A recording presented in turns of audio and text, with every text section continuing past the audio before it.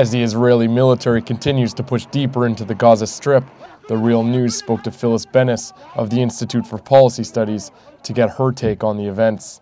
The key question is where we start, because when you decide to start the clock determines how you define the crisis. If you start the clock on the day that a rocket from Gaza, whether it was Hamas or someone else, hit something in Sderot, then everything Israel is doing is a reasonable response to that reality, to rockets.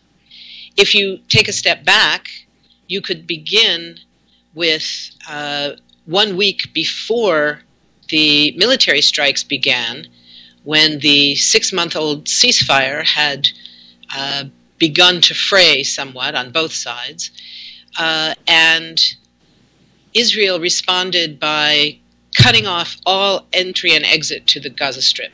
No food, no electrical fuel, no nothing. And people began eating bread that was made from animal food ground into flour, because there was no more wheat, and no trucks with anything of the humanitarian necessities, no medicine, no nothing, could get into Gaza. You could go back 6 months and look at when the Israeli military, the Ministry of Defense, began planning for this attack, just as they were negotiating the ceasefire. According to the Israeli paper Haaretz, that was the beginning of the planning for this attack. It was not because the ceasefire didn't work. They were planning this attack even as the ceasefire was being implemented. But ultimately, you could go back, and you need to go back to 1967 when Israel occupied the Gaza Strip. And what you have is military occupation. The fact that in 2005 Sharon pulled out the settlers and the soldiers from the territory of Gaza did not end the occupation. It was a good move if it had been the beginning of a real end to occupation. But instead, Israel maintained control of the borders, of the airspace, of the seas surrounding Gaza, of the port. Everything remained under Israeli control. So the occupation continued, despite the fact that the settlers had been pulled out and soldiers were no longer permanently on the ground. They would enter, they would kill people, and they would leave. It's that context, and it's that timeline that we need to start with. So the question of where do we start is exactly the most important question that is not being asked. The stated goal of Israel's military operation is to end Hamas's ability to launch rockets into southern Israel. Are there any examples where similar operations with a similar goal have been successful? I don't think so.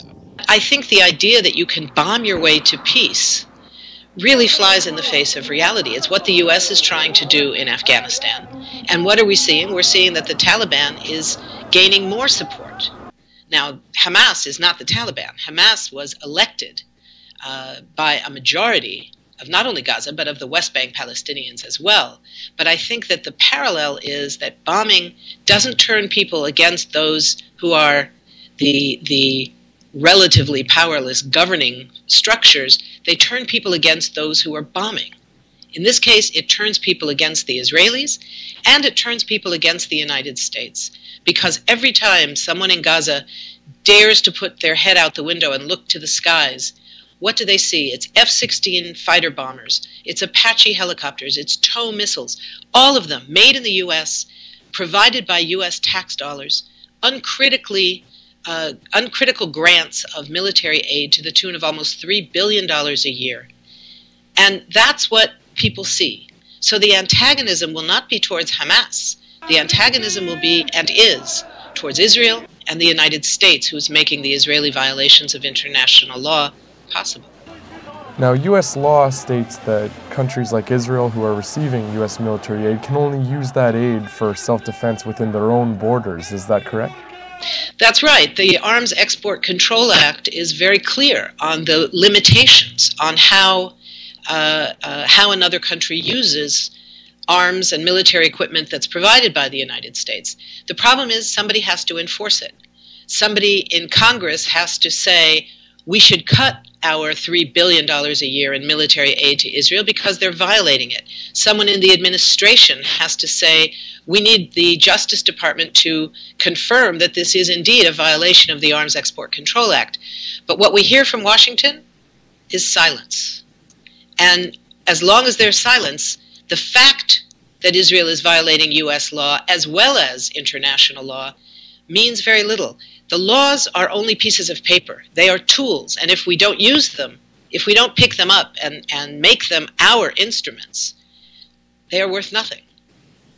Is it conceivable that Israel could pull off this kind of operation without U.S. support? There is no question that the Israeli military attack could not have happened without U.S. support, both military and diplomatic.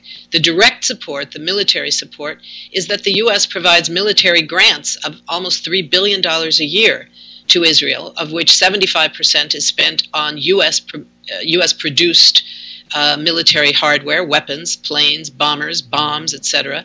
25% of the U.S. money, all of which comes from our taxes, is used for Israel to invest in their own weapons production facility.